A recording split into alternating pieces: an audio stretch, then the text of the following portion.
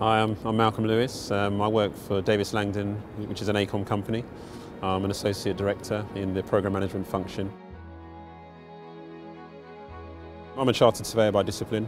I'm working on big programs, and by big program I mean multi-billion pound programs, a quantity surveyor. But at the Olympics I was used or asked to work in a procurement capacity.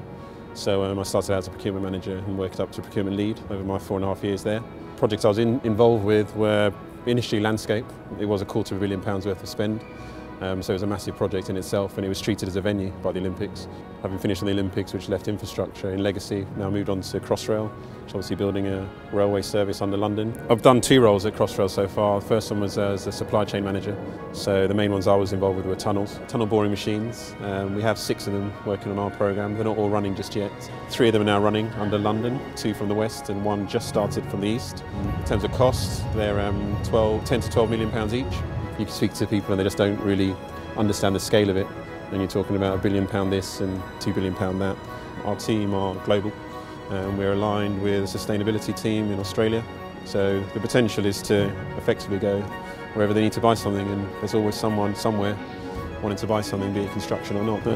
Quick beer after work. Construction is a people business, and people often forget that. You're building incredible buildings, but it's people building them.